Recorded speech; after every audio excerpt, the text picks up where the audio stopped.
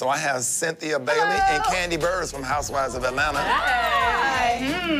Ladies. This definitely makes my nerves bad because these are women that could probably be invested in our company, and we kind of need them to like our whole idea. That's a big surprise. Shock.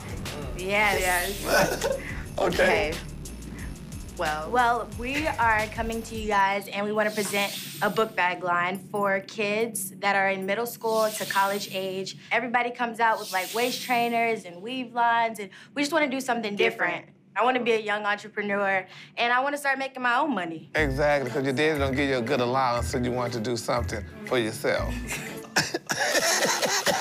How are you guys planning on marketing and promoting your product? Well, for one, we want to promote it, if my dad lets us, we want to promote it, through his radio.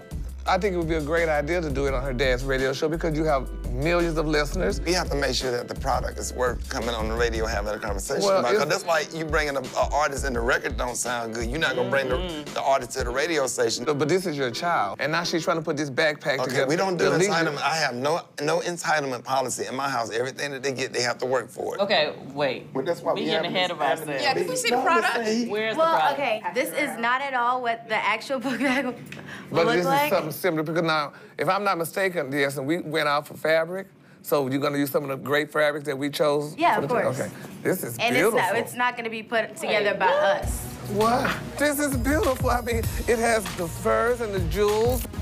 The bag is really,